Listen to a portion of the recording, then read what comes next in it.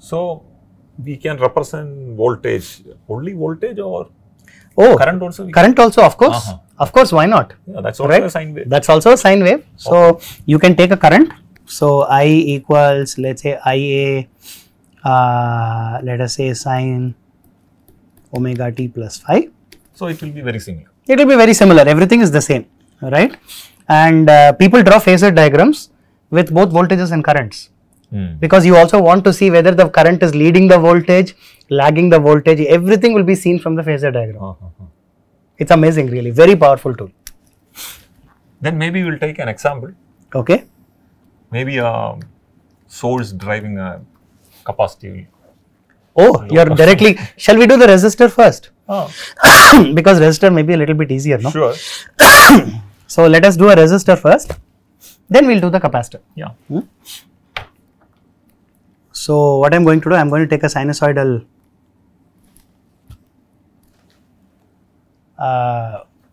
Resistor.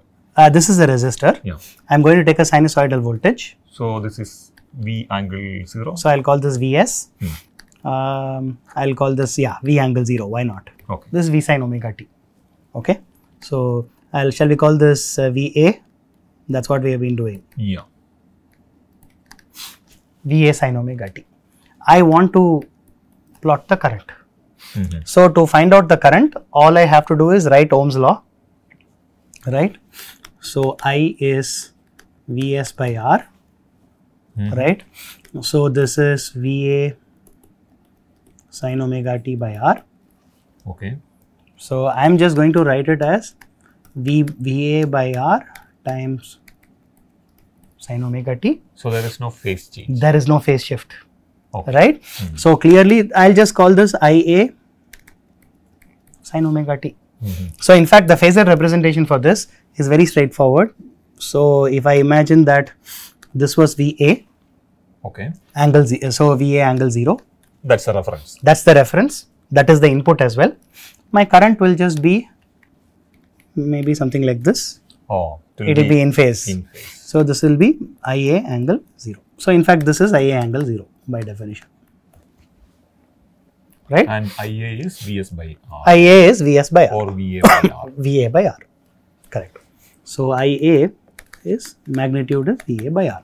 So in fact, if I were to go back to the original idea, the phasor is rotating at an angular velocity of omega.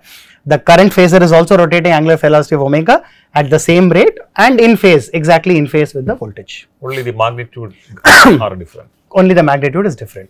And in fact, now I can go to the next level. So you imagine that instead of VA angle 0, I had excited it with some VA angle theta. Right? Then current will also be IA angle theta. Then all that would have happened is this would have become IA angle theta. So both phasors would have been something like this, right? So I would have had VA at some angle theta and I would also have IA at the same angle. That doesn't matter. So the reference, we just assumed it's VA sin omega t, so it's a 0, VA angle 0. Basically there is no phase difference between. That is the most important voltage and current in this case. Okay. Correct. Okay. Now we can go to the more complicated version which you asked for, which is the capacitor. Okay. So let us see what happens if you have a capacitor. So I am going to take the same voltage and send it through a capacitor. So this is my input voltage Vs. So we said it is Va sin omega t. So we represent it as Va angle 0. Yeah. In polar form. First we will do in time because that's what we were doing. Yeah. You are right. We have to do it in time. Yeah. So let us say this current is the capacitor current IC. So we know that for the capacitor, so this voltage is C dVc by dt. Yeah. And this Vc is nothing but Vs. Correct. Va sin omega t.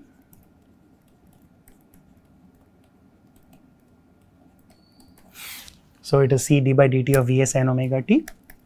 So C times Va d by dt of sin omega t is omega cos omega t. So omega C times Va times cos omega t. Yeah. Oh, so we started with sine, now we have cos. Now we have a cos. So it looks like the capacitance is introducing a phase shift. Okay. Of exactly 90 degrees. That's true. So if let's draw that in a phasor form, you have noticed something very interesting. So this was the input voltage. Yeah. But the current seems to be leading by 90 degrees. Okay. So this is your voltage. So, VC, right? But the current seems to be, so this is IC. And it's 90. And it's 90 degrees. Okay. Yes, very interesting. And in fact, it's leading by 90 degrees and its magnitude is also changed. It's a function of omega as well. Okay, so all kinds of interesting things, completely different from the resistor. Correct, correct. Right? Okay, so let us try to simplify this. So for the resistor, we wrote it as IA angle 0. Yeah. Let's try to write something similar, right? In phasor, in polar form. So this is cos omega t. Now, it's VA. I remember angle exactly. 90. So we'll call this as omega c. This whole thing would be VA angle 90 degrees, Yeah. right? Yeah. Can we bring in the J operator? J operator we can. Actually, we saw that the yes, the J operator is 1 angle 90 degrees. Yeah. Right? Yeah. So now we should be able to easily do that because then we will write it like this: VA angle 0 degrees times 1 angle 90 degrees. Yeah. We will write it like this. Correct. Right? So And it is J omega J omega c times V. Vs, we will call it because it is VA angle 0 or Vs. Yeah. Right? Or suppose if you don't write angle 0, it means angle 0. It means angle 0. Yeah. Correct. So you don't need to write it like Correct. this. Correct. Perfect. Right? Okay. So when we had, a resistor, it was Vs by R or VA Correct. by R. Correct. VA by R. Now it is something. It is something Can you else. bring it into that form, which is more comfortable? Oh, I see. So you want to look at something like a resistance. Yeah. Okay. Okay.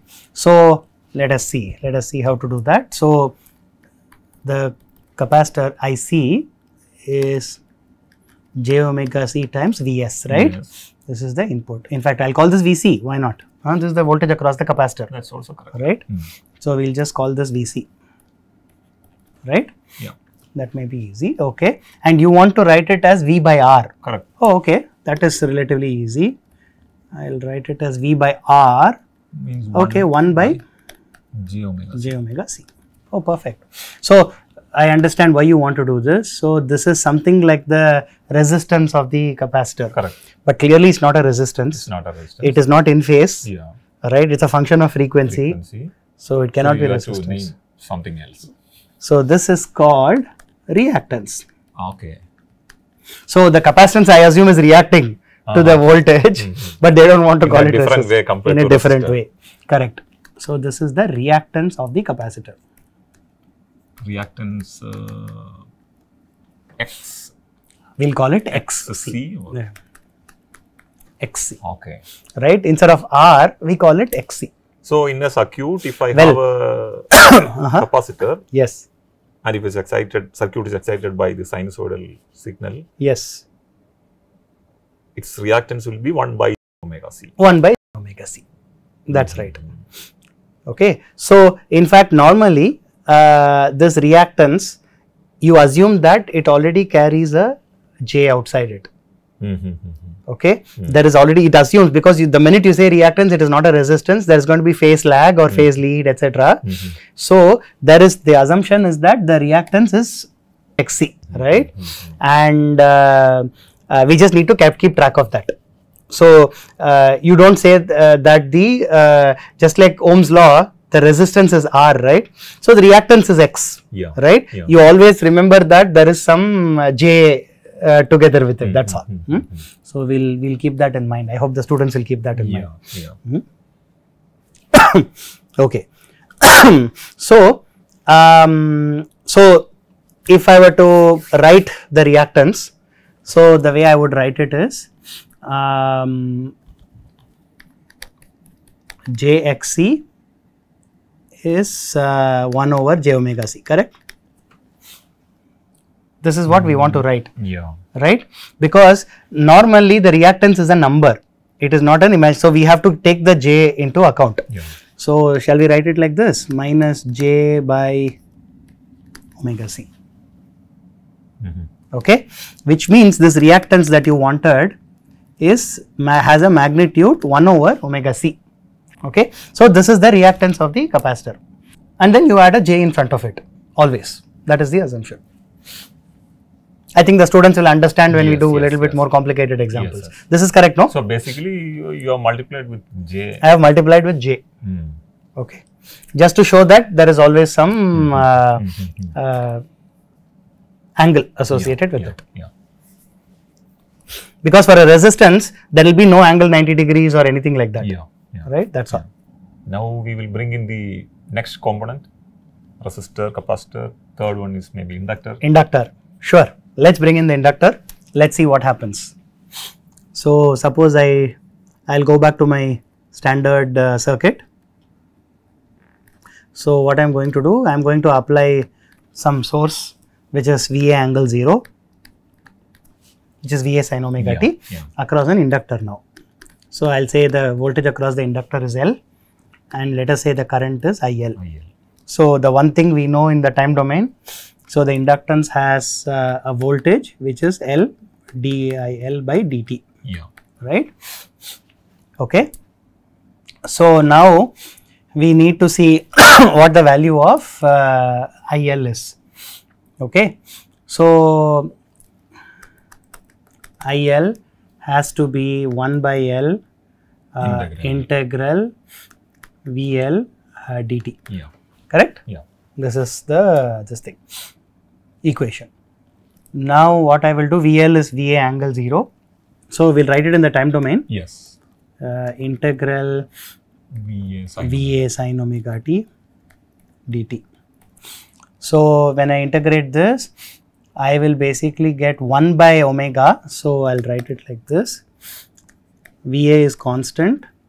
I'll get, is this correct? Correct. And I'll get minus cos omega t, correct? Yeah.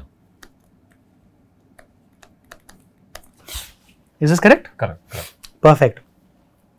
Now minus cos omega t was plus j. Yeah. Minus cos omega t has to be minus j. Correct. So right? this is lagging. This is lagging. Exactly. Degree. Yes. So if my input is VA, so this is minus j. So if my VA angle 0 is like this, my inductor current IL is actually lagging here by 90 degrees. Okay. So the capacitor current was leading 90 degrees. This is lagging. This is lagging by 90 degrees. And this is minus j.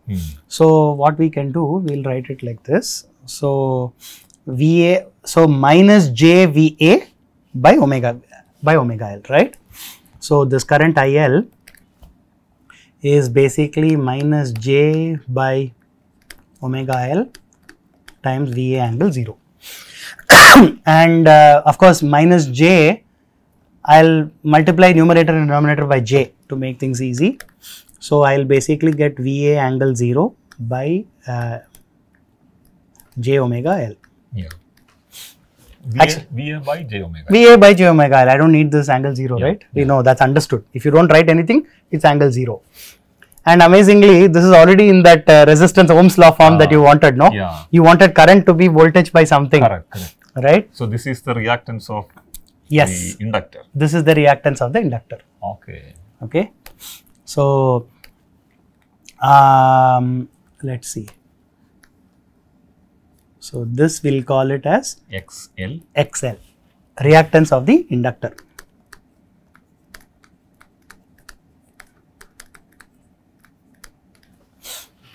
Again, this is clearly there is a lagging or leading. Yeah. And it's a function of frequency. So it looks like a resistor, but it's a reactance.